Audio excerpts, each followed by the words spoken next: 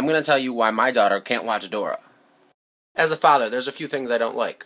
First of all, creepy guys. Second thing I don't like is anything shaped like a penis. Next would be creepy guys telling these penis-shaped objects to rise up.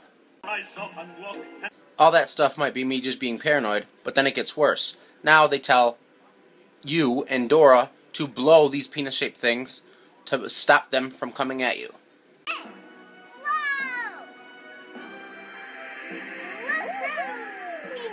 And Boots tells Dora, "Here they come."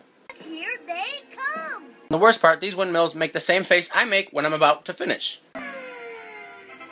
It worked. Then that little hoe has the nerve to thank us for blowing these dick-shaped objects until they pass out.